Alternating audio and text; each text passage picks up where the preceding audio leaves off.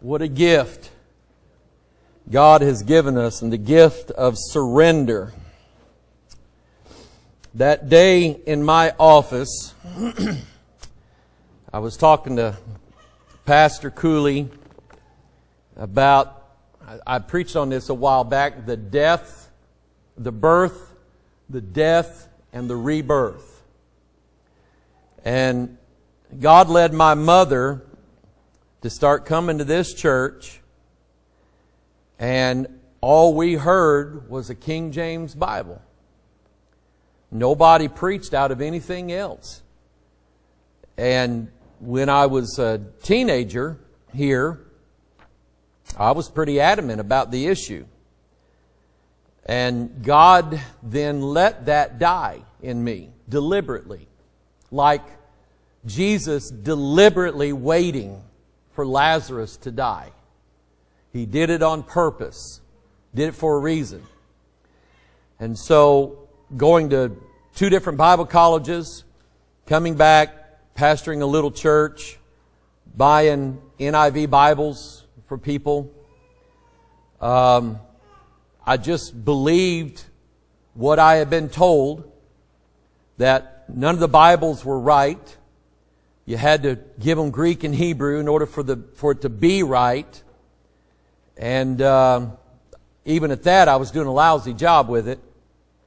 And God came into me one day and just very plainly, very comfortingly was the Holy Ghost saying, Mike, you know that Bible's right. Everything in it is true. And immediately I surrendered. It's like the day that you surrendered to salvation. I just immediately, I didn't argue with God. I didn't wrestle with Him, didn't fight over it. I just believed it. And belief then, faith is the substance of things hoped for and the evidence of things not seen. What that doesn't mean is that you'll never see it. It means you start with faith, trusting what God said, and then as God opens up His Word to you, it just adds the evidence to what you already believe. God doesn't have to win an argument with us. He just did God argue with darkness over creating light? He just said, let there be light. And there was light. And there was no fight, there was no wrestling, there was no war in heaven over it. It's what God said, and it happened. And the universe surrendered to the light. Okay? And I surrendered that day to the Bible. But then, as I study it, as I know it, as I meditate on it, as I think on these things, the evidence is all there. The substance is there. And so I still have the faith, but I have the evidence and the substance to go along with it. I know it's right. And so anyway, it's good to know that. Amen. Good to know that God's Word is right all the time. Let's go to Ephesians chapter 6. And let me see if I can pull up in my notes here where we want to be, where we want to go to. Let me do that again. There we go. Back up a little bit here. We're talking about devils, what they are, where they came from, what they can do, what they're not allowed to do. Do they work for God? Do devils work for the kingdom of God? And I believe they do. God uses them. He used that one spirit who volunteered to God to go and be a lying spirit in the mouth of all the prophets unto Ahab. And God said, you just got yourself a job. And he went and did it, and it worked. And so with that story, we get a behind-the-scenes look. We get We put our spiritual glasses on because we can't see the spiritual realm but through the Bible. But once you read it in the Bible, God makes it clear to you why so many churches teach false doctrine. Like, I'll bring this up again. The evangelical Lutheran pastor, lesbianette, with her tattooed arms, saying that God said it's okay to look at ethical pornography. Telling everybody it's okay to do that. Now listen, I got $100 that says she does. Okay? Any takers? No, because you know I'm right on that. Okay? That would be the easy bet. And I'm just going to tell you, and this is what I brought up the other day. Their eyes are full of adultery and they cannot cease from sin. And you don't need to go undercover to spy on false prophets to know what they do. The Bible tells you what they do. The Bible reveals it to you, what's going on behind the scenes. And so anyway, devils clearly are responsible. She's got a mouth that every time she speaks, a devil is in her mouth, being a lying spirit, turning the grace of God into lasciviousness. So I want to back up just for a little bit tonight, and let's touch on this issue of the strong man. And then we're going to see wrestling with principalities and powers and rulers of the darkness of this world and spiritual wickedness in high places. We're going to see why this strong man has to be bound in order for their side to work. So let's go to Mark chapter 3. Yeah, Mark chapter 3, Luke chapter 11. I have them up on the screen, but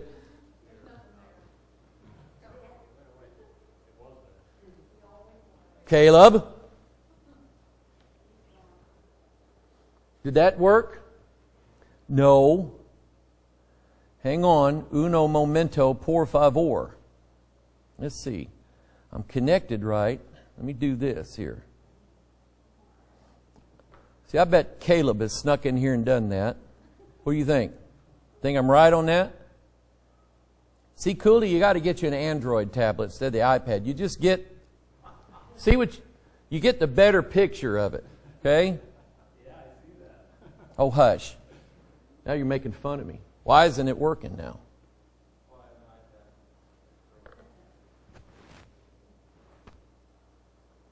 I bet Caleb's done that.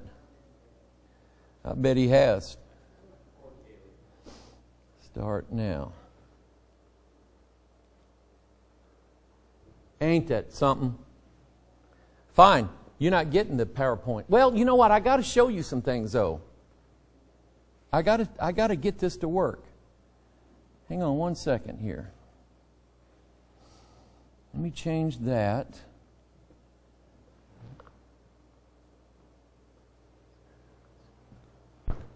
Talk amongst yourselves. There it goes. Yeah.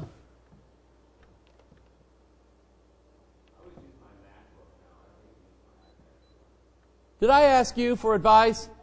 No, you said talk amongst yourselves.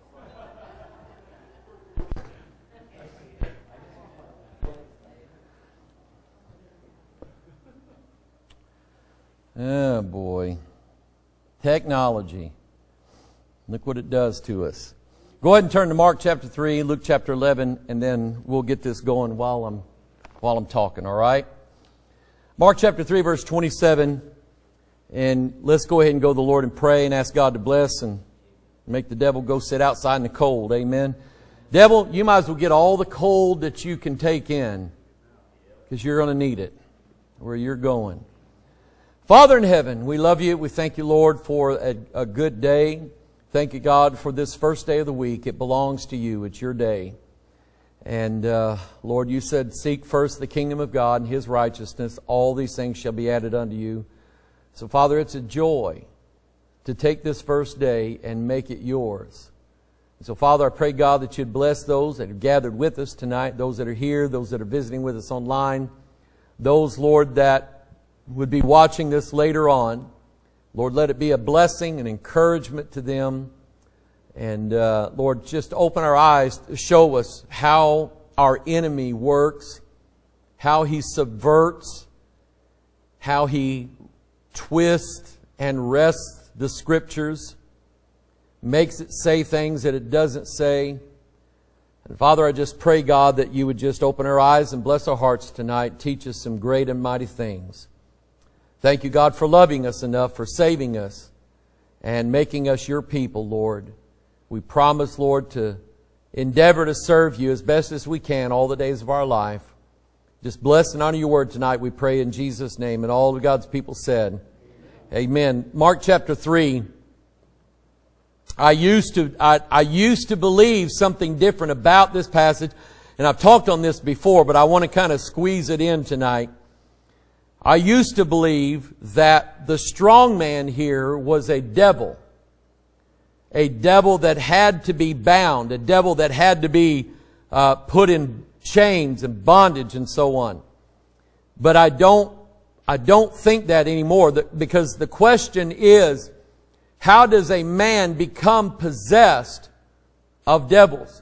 How does that happen? That a man or a woman or even a child can be possessed and have their mind and their thoughts yielding to an evil spirit, where that evil spirit makes them do and say things.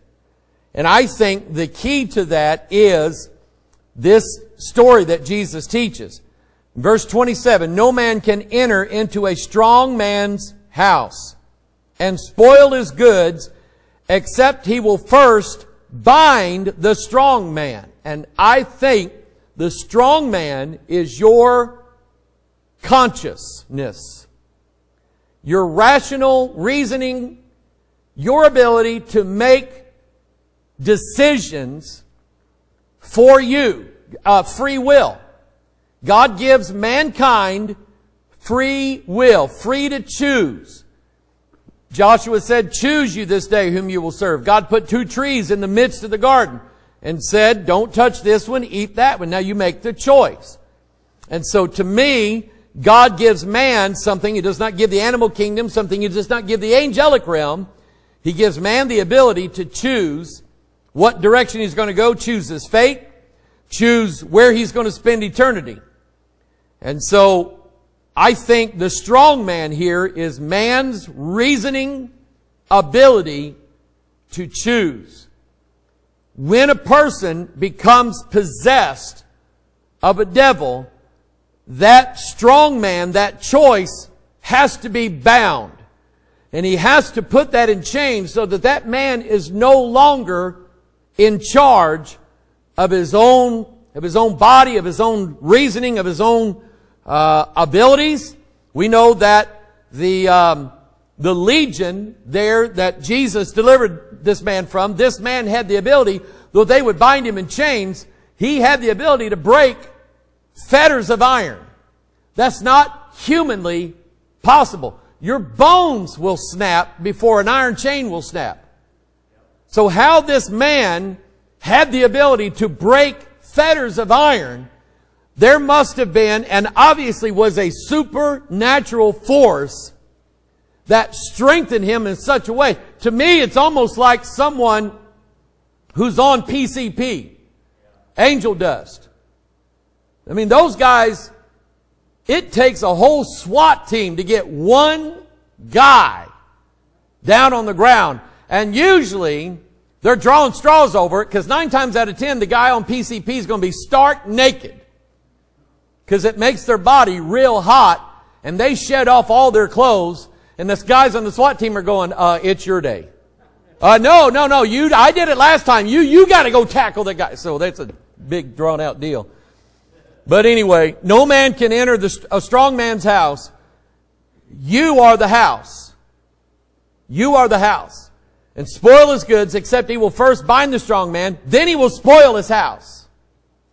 Verily I say unto you, all sins shall be forgiven unto you unto the sons of men, and blasphemies wherewithsoever they shall blaspheme. But he that shall blaspheme against the Holy Ghost hath never forgiveness, but is in danger of eternal damnation. Luke 11 is a parallel to Mark chapter 3. When a strong man armed, what is it that Paul's telling us? Put on the whole armor of God. When a strong man is armed, he's going to keep his palace. So, husbands, when you're armed, you're going to keep your palace.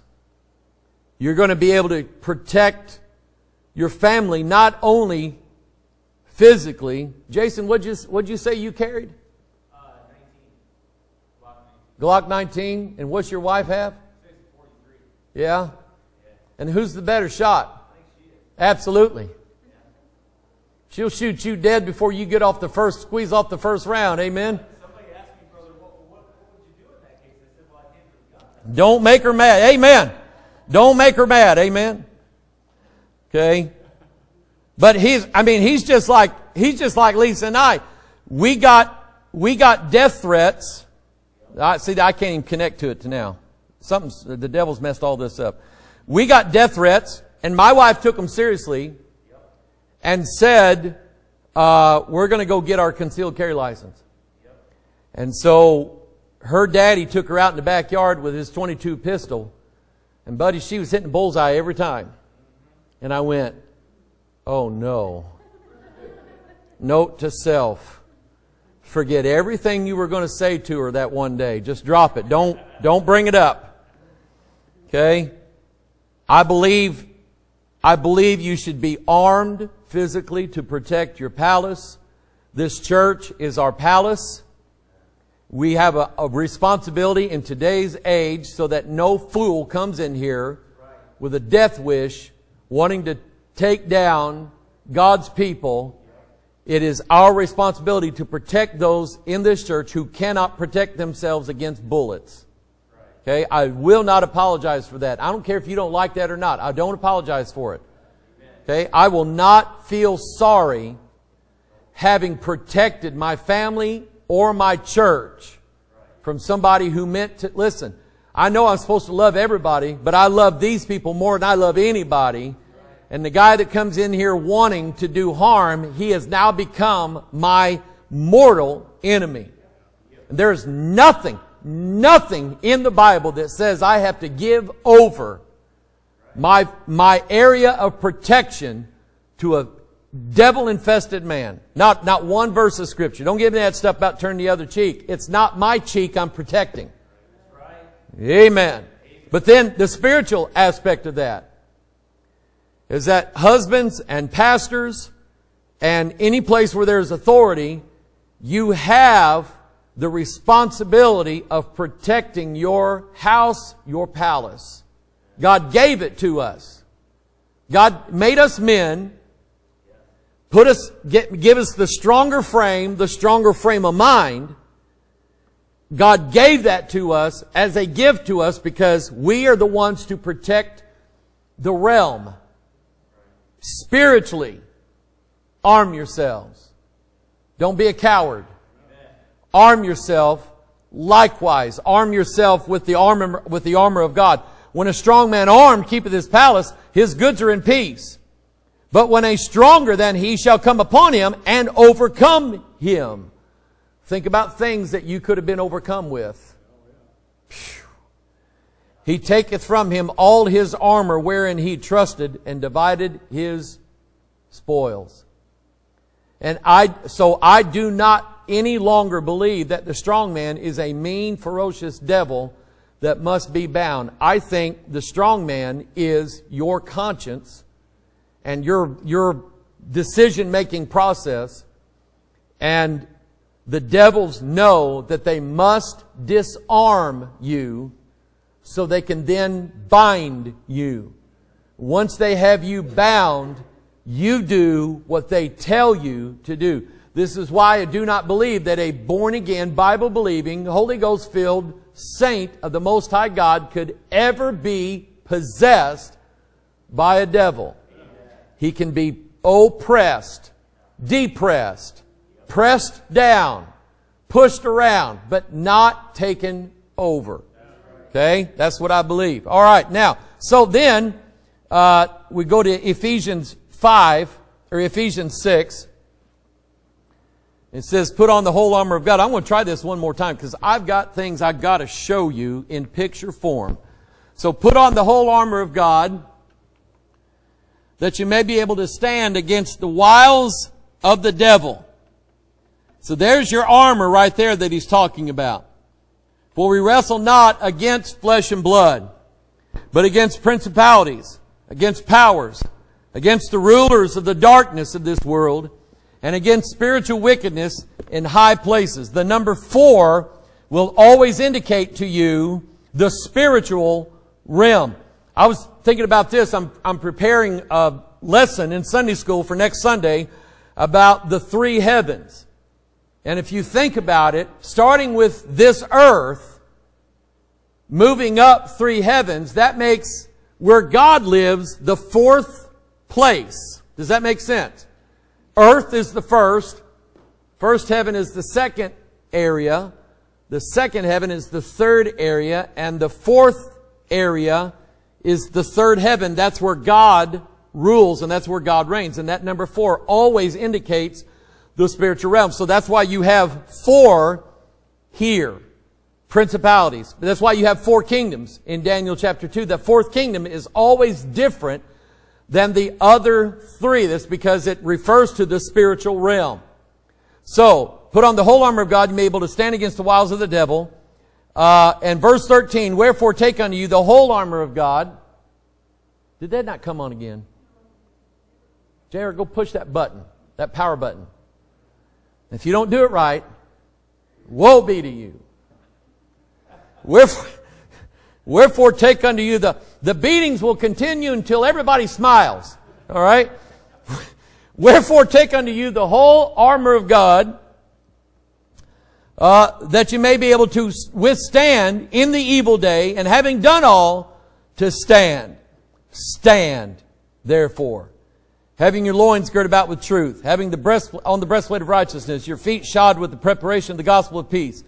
Above all, taking the shield of faith, wherewith you shall be able to quench all the fiery darts of the wicked, and take the helmet of salvation and the sword of the Spirit, which is the Word of God. So, we dealt with, on this first part, we dealt with this issue of principalities. Principalities deal with every place where there is someone in authority. Principalities love to get whoever's in charge out of the way so that they can move in and take over. Think of the story of Naboth's vineyard. Naboth was in authority over that vineyard. He had rights to it. He had authority over it. The vineyard is your family. The vineyard is the church. Jesus said, I'm the vine, ye are the branches. The vineyard is the kingdom, and so on. And so Jezebel is the agent of change. It is her job to see to it that what belongs to you is taken from you and given over to Ahab, who represents the devil.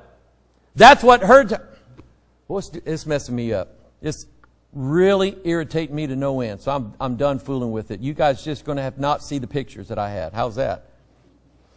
Okay? Hebrews 13:17, obey them that have the rule over you and submit yourselves, for they watch for your souls. Where authority is protection. So where God places authority, He's using that to protect whatever it is that's under there. And He tells those who are under authority, stay under that authority. That's where your protection is. When you find yourself out from underneath authority, you are out of protection.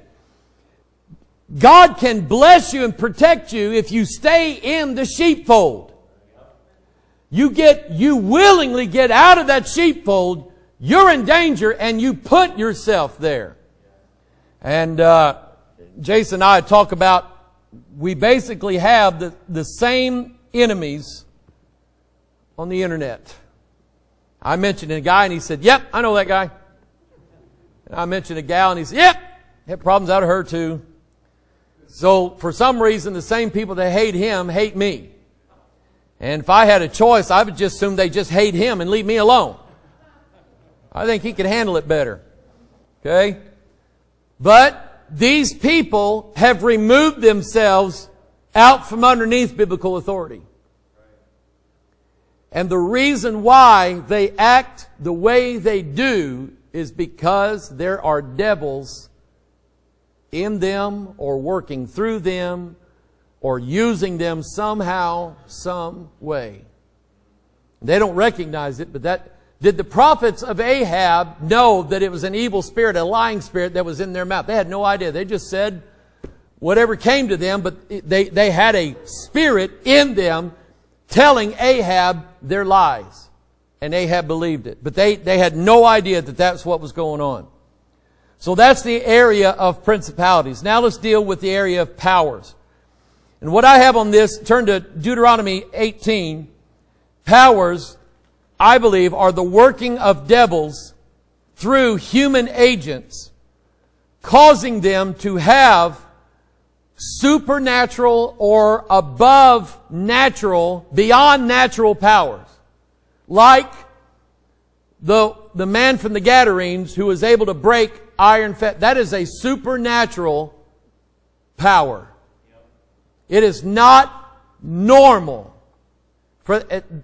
As far as I'm concerned, these New Age people that walk on coals of fire and their foot is not burned, that is not natural. And they have a devil that is protecting them from being burned. And you know what? These people work through Fortune 500 companies. Their top managers, they want to make them think that it's the power of positive mental confessions. If you just believe you won't get burnt, you won't get burnt. I would get burnt. Okay? But what they're doing is that they're teaching them meditation practices that open their mind up to satanic suggestions. And then these people, what does the Bible say? Can a man walk on coals and his feet not be burned? The Bible says that. And the answer is, no, they're going to get their feet burned. So what is it that these people do? They walk on hot coals and all of a sudden their feet are not burned. Okay? People who somehow, some way have the ability to pierce themselves with spikes and different things, and when they pull them out, there's not even a wound there. Okay? I believe that. I believe that people sell themselves out to satanic powers so that they can do things they could not ordinarily do. Amen? Let me tell you about rock and roll stars. Your average rock and roll god, the rock and roll artist who reaches the pinnacle of success, has all the money, has all the drugs, all the whiskey and wine that he wants, all the women that he wants, or men. He has everything that he wants. That man has sold his soul out to a satanic force, and that force has guaranteed this man that he will be able to perform on stage in a way that's not possible. Some of these singers are singing notes that to me are not natural. They're not possible. It's not possible for a man to sing that way. Many of them have testified, have openly stated that when they get out on stage, something takes over them. From the moment the curtain rises, they are no longer in control of their fingers, their playing, the music, nothing. Okay? The Grateful Dead. Who was the guy, the lead of the Grateful Dead? Jerry Garcia was known to be able to go out on stage and they would start in on a song, and then they were known for, in the middle of that song, Jerry Garcia would start breaking into guitar riffs that sometimes went on 20, 30, 40 minutes, the same song. And playing riffs that you would just look at the man's fingers and go, how in the world is he able to do that? Okay? These people have powers that they did not get in a natural way. So, Deuteronomy 18, these are the things that God said, do not do. Deuteronomy 18, verse 9, when thou art come into the land which the Lord thy God giveth thee, thou shalt not learn to do after the abominations of those nations. There shall not be found among you anyone that maketh his son or his daughter to pass through the fire, or go through an abortion mill. Because I think that kind of fits in there. I'm going to tell you what they're doing. They're sacrificing their child for their own personal welfare.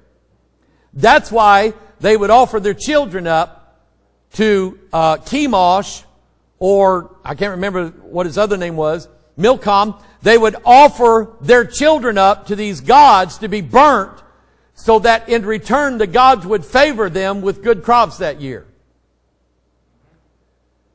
And when a person goes to an abortion mill to murder their child, it is so that their personal lifestyle is not restricted or hindered by having an unwanted child. That's the sickening nature of our nation nowadays. So, and he said, or that useth divination, or an observer of times, or an enchanter, or a witch. Underline that. Witchcraft is big now. Or a charmer, consulter with familiar spirits, or a wizard, or necromancer. Those who get in contact with the dead, or those who receive power from the dead. For all that do these things are an abomination to the Lord. And because of these abominations, the Lord thy God does drive them out from before thee. So what God's saying is, I drove them out for doing this, and I put you in their land. If I catch you doing what they did, I'm going to drive you out. And that's exactly what God did. Even now, the Jews are in the land, but from one day to the next, they have no guarantee that that land's still going to be theirs. They are under constant threat of being totally annihilated. Okay? So it won't be until they realize Jesus is the Messiah that God will make it permanent with them. But anyway, he said he'd drive them out. Verse 13, thou shalt be perfect with the Lord thy God, for these nations which thou shalt possess, hearken unto observers of times and unto diviners. But as for thee, listen to this now, but as for thee, the Lord thy God hath not suffered thee so to do. So, pretend you're looking up on the screen at this picture I got. Yeah, that's good, isn't it? Charismatics now using Christian tarot cards.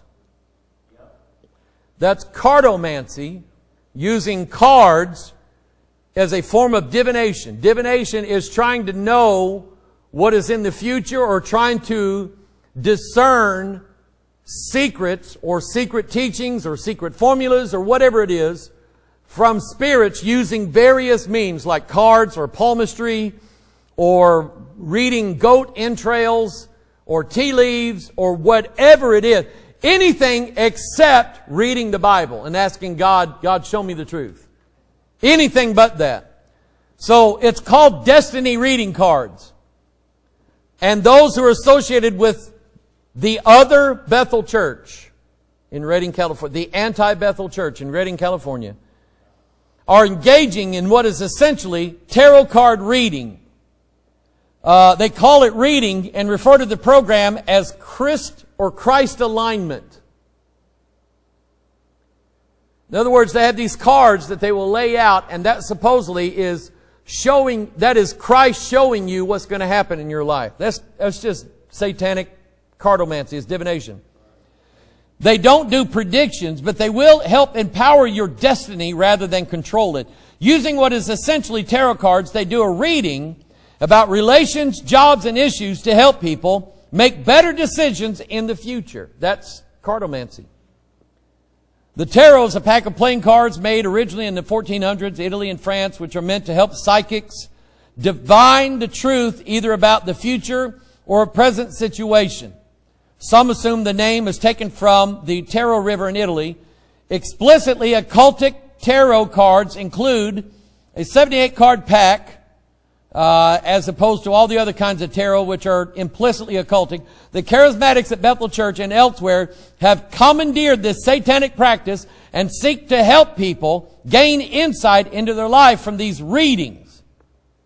Now what this one particular lady that is on staff at the Bethel Church in Redding, California, she will go to these hippie festivals like Burning Man, or around the country. They had one down south here about a year or so ago. They will have these Woodstock wannabe festivals where every weird thing in the country shows up. Men and women, half-dressed, undressed, dressed in various costumes, and they're just surrounded with all these little tents and kiosks where they can go and learn something about, crystals over here. They can learn where to get the best marijuana over here. They can learn about where to, have tarot card readings over here. And then they come to the anti-Bethel Church kiosk where there's a woman there who's on staff at Bethel Church who gives them a Christ alignment reading for them and says, we're using this to introduce Jesus to them. It's the wrong Jesus.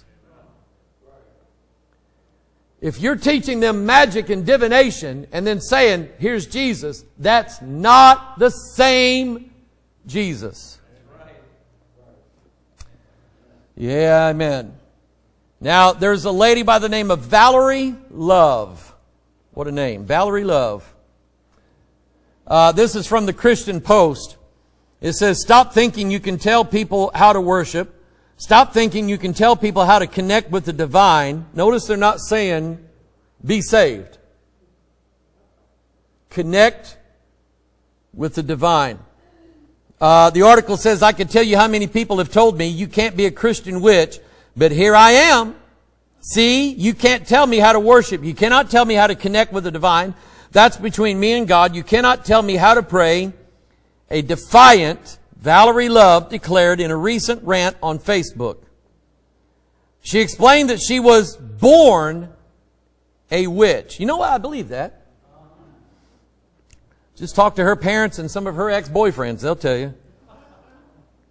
She was born a witch, but was forced to stifle her identity as a Jehovah's Witness from age 4 to frying pan fire. Okay? Yeah. And when she was 30 years old, she finally left the cult of Jehovah's Witness. Now, where do we get off? Here's what she said. Where do we get off believing that we can actually dictate to other people how they worship? It's not our lane, Love said. I was born a witch and love it.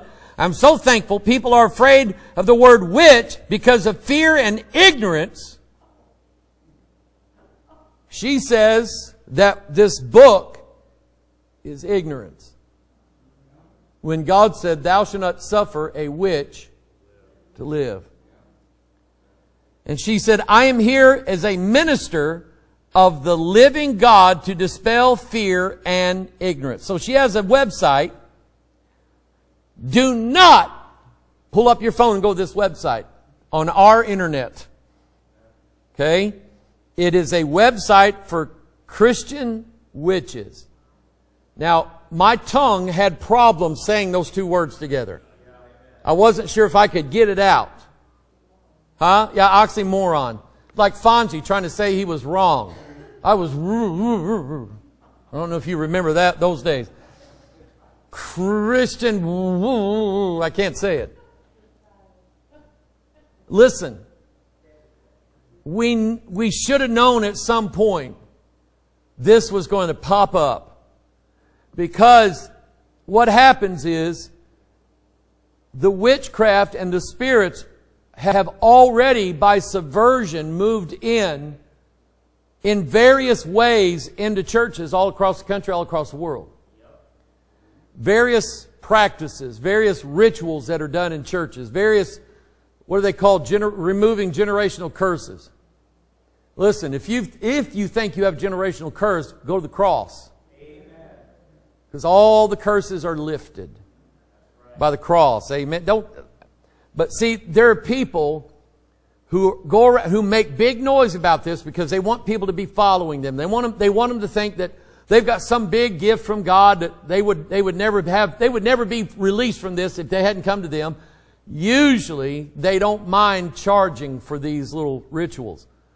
But these people will fill their minds full of, well, I know you're saved, I believe you're a Christian, but your grandfather was an occultist, your grandmother, she practiced witchcraft, that's been passed down to you, and that's the reason why you're in rebellion to your husband is because your grandma was a witch.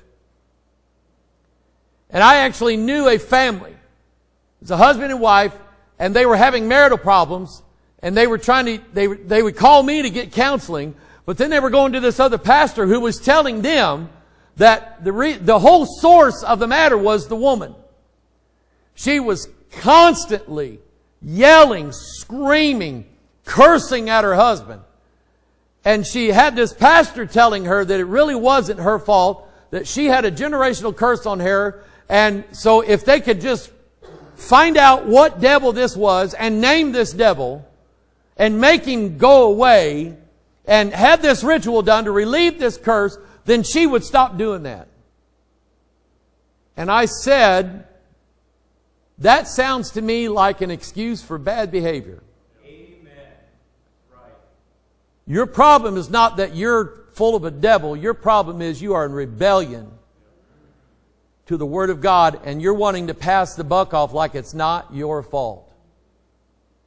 Meanwhile, her husband, he had his own set of problems that was related to the fact that he couldn't be romantic with his wife whenever he snapped his finger.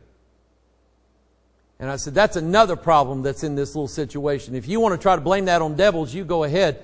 But the problem lies in your heart. It's not some devil's fault. Now, I believe devils are part of it, but you're the one that's responsible for getting rid of this thing. You don't need a ritual. You need the cross. Amen? Amen. So this website is devoted to Christian witchcraft. And it's now coming out in the surface because we're now living in a time where it's becoming more and more acceptable to be something other than a traditional Bible-believing Christian. In other words, we have gotten so far away from the traditions of our fathers, from the Bible, we've gotten so far away from that now witches are rising up within the ranks of churches and denominations. You've got churches and denominations that are they're playing lovey-dovey with Rome, with the Vatican, and they're compromising every which way in the world, and they're basically setting up situations where devils feel very comfortable dwelling in those houses. The reason being is there's no light there. And devils just love a place where there's darkness. And they find it. They find it in homes. They find it in churches. They find it in denominational headquarters.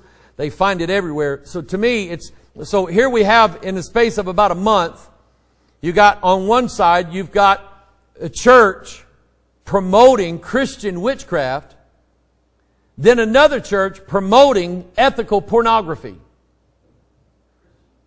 Yeah. So now it's no wonder that these same churches will align themselves with, number one, the marijuana crowd, number two, the sodomite marriage crowd. So now they'll perform sodomite marriages, they'll have sodomites in their churches, they'll have them as leaders in their churches, and think nothing of it, and we're the oddball fundamentalists who are not going to go along with the program. That's powers. And the effect that they are having now in a world that is absent the Word of God, because that's really all it takes. Remember how the devil would take control in a person's life. Bind a strong man and remove his armor. Once you got him to lay down his armor, you could then go in and bind the strong man and possess that man's house, and he is possessed now of a devil. But it takes them convincing people to lay down their weapons, their shields, their swords, their helmets, and everything else that goes with it. And the devil, for the most part, has succeeded in that in a large portion of churches. Without knowing this 100%, I mentioned this morning that Jason is he has a reputation up where he lives for being a street preacher. And on top of the sodomites and the witches and everybody else, the Lord of the Rings crowd that hates his guts for what he's saying up there, I almost bet you there are church members who hate his guts as well. Am I right? You laughed, so I want to hear the story. Because obviously a story went through your head. I want to hear it. Can we say it on camera, or should we just leave it alone? I see that nervous laugh. I'll leave it alone. But obviously, churches are against him preaching the gospel. We've had churches literally like these pastors from other churches. There's a video on our page there where I'm preaching outside of like a Metallica concert or something like that. An AC/DC concert, I think it was. There was a pastor out there, and he goes, "Look, I was worse than those guys." And he was talking about that, and everybody was like, "Well, we're here to preach the gospel." He literally grabbed my GoPro, ripped it off of my body, threw it on the ground, and basically commenced to fight us. We literally had to have somebody arrested before, like a citizen's arrest. Most of the offense that we have are people, like you're describing, religious people Yeah. that are more satanic than they are. Yeah. Than they are Christian.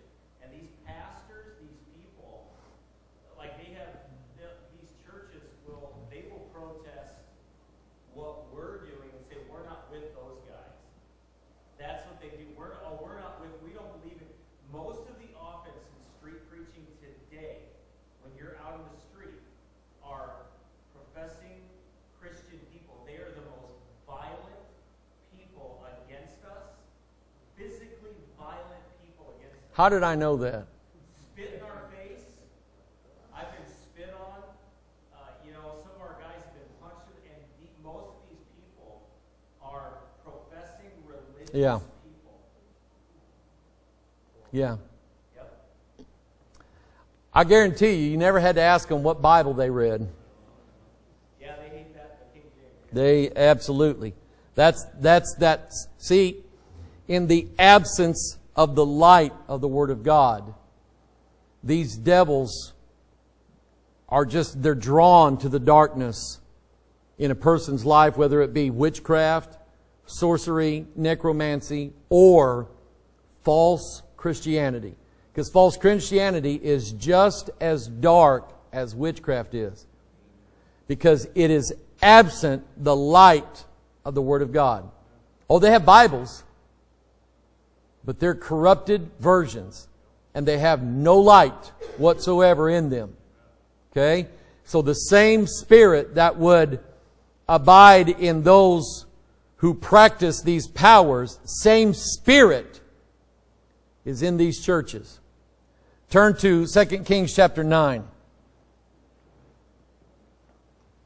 And let me just kind of add this to it tonight, and we'll kind of wind it down here in a minute.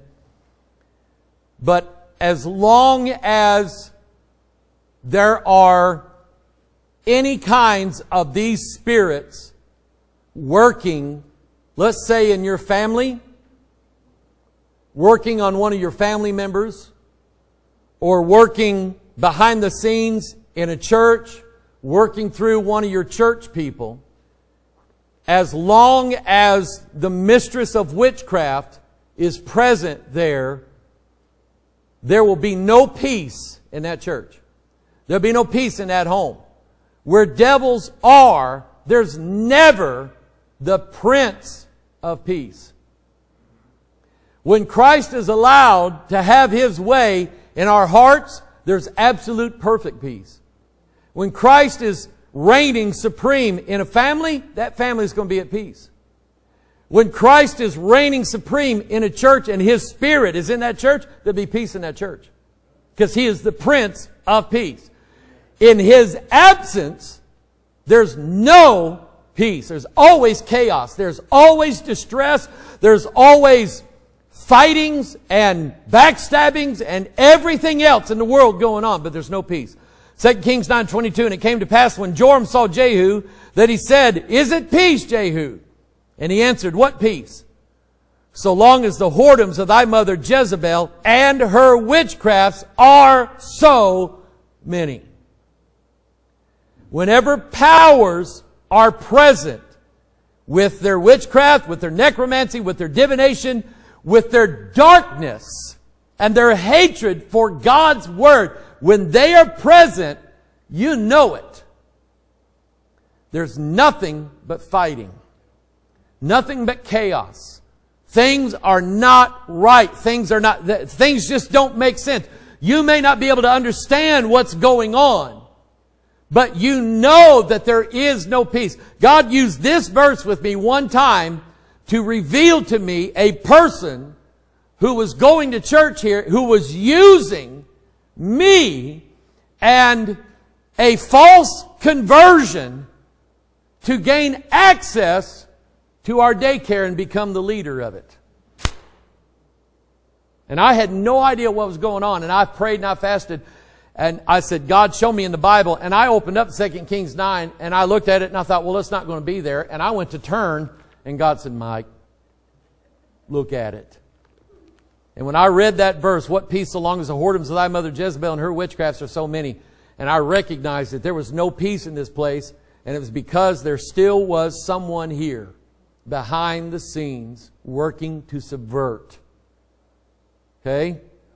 And I don't have time tonight to tell you how it got revealed, but it was the easiest thing in the world to get revealed. Okay? Because she ended up running out of this building. I'm not kidding you. Running out of the building. Okay? Never saw her again. Let's go one more place. Let's go to Nahum chapter 3, and then we'll close on this. Nahum chapter 3, verse 4. Because of the multitude of the whoredoms of the well-favored harlot. So anytime you're dealing with whoredoms and harlotry, you're dealing with Mystery Babylon. She is the ultimate spirit here. The mistress of witchcrafts. Witchcraft by its nature is a feminine religion.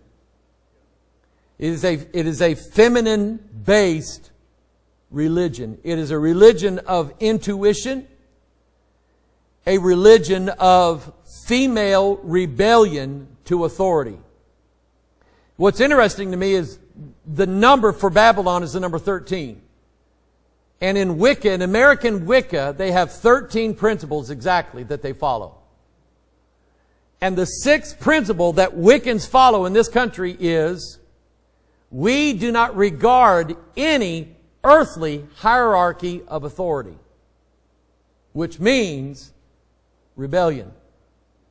Rebellion is as the sin of... It's right there in their doctrinal statement. That their witchcraft is nothing but pure rebellion. A witch, a true witch, will not ever submit to anybody's authority. That's why when they are in your church, they despise you secretly and they despise the Word of God. Because it's authority. And they hate it. Think about Jezebel. What did she do for Ahab? She disregarded Naboth's God-given authority over his vineyard. And she said, I'll get it for you. I'll get it for you.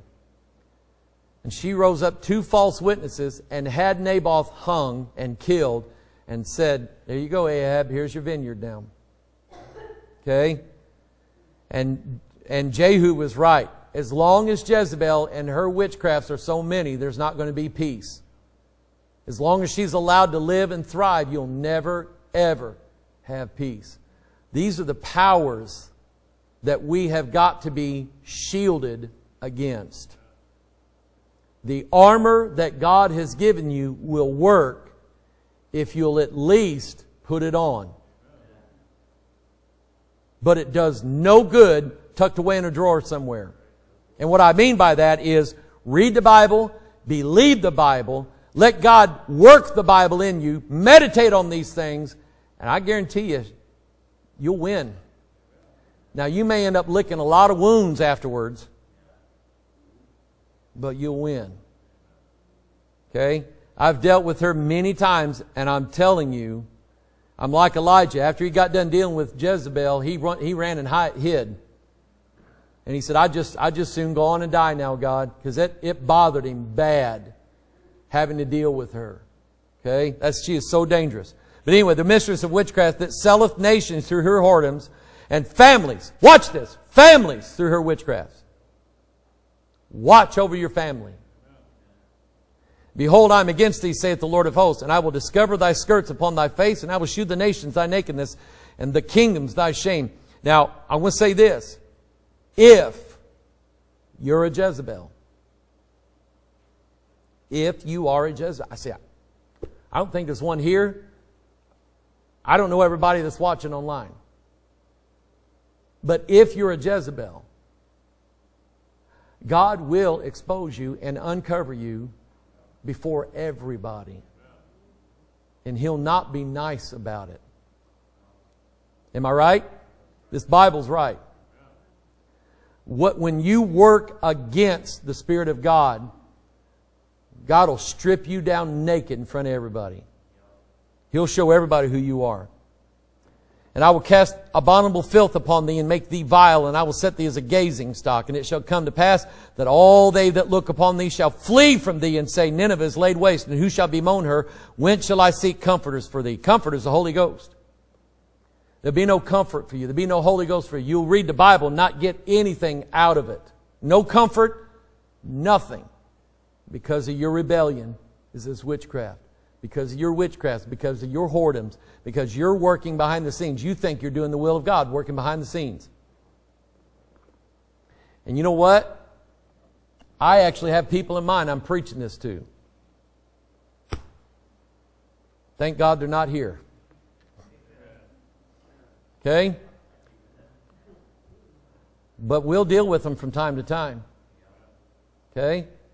Because anytime you stand for the Bible and stand for the blood, and stand for the truth, and stand for biblical authority, she'll always show up and try to destroy that. It's her nature. She can't help it. Amen. Let's stand to our feet. That's enough witchcraft for tonight. I can't take no more. Amen.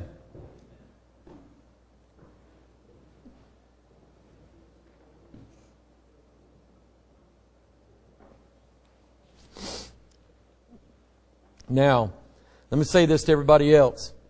I know that in me, that is in my flesh, dwells no good thing. I have a little bit of a rebellious nature in me. Okay? It's there. I don't like it. I try to subdue it as much as possible. Get in the Word. Study this Bible. Make it part of your... How long have I been your pastor, and how long will I be your pastor until the day I cannot talk anymore? I'm going to tell you, your Bible has to be with you all the time. Especially in the world that we live in. Okay? Snakes don't need but about this much to get in. Okay? So keep yourself close to the Word of God. Okay? And that little rebellion streak you got in you, God will keep it where it needs to be. Father in heaven, thank you, God, for taking us out of a spirit of rebellion, a spirit of whoredoms, a spirit of witchcraft. God, I hate it. I hate the workings of Jezebel and her whoredoms and her witchcrafts, God. I hate it. I hate what she does to families. I hate what she does to churches and pastors. God, I have pastors, Lord, that I thought would be solid have been destroyed by her whoredoms. And God, it shook me. Because I thought these guys could never be taken down. And it scared me, God. Because who am I? And God, I pray, Lord, that throughout all my days, You would continue to remove us from the whoredoms and the rebellion that we used to be part of. God, we don't want anything to do with it, but Father, we are powerless in and of ourselves to defeat her.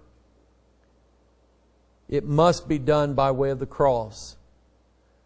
So Father, Lord, help us to yield ourselves and submit ourselves to Your Word and to Your love and to Your authority, God.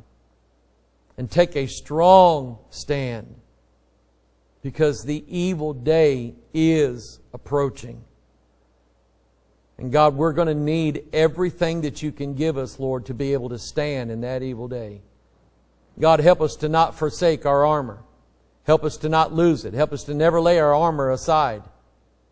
But Father, keep it close to us. As close, Lord, as a sword is to a soldier. A service revolver is to a police officer. God, help us to keep our swords, our Bibles, that close. Never lay our weapons down. Never lay our shield down, God. But keep it always for Your kingdom and Your glory's sake. Thank You, God, for this lesson tonight. We pray, Lord, Your blessing on it. We pray in Jesus' name. And all God's people said, Amen. Amen. God bless you. You're dismissed tonight. Thank you for coming.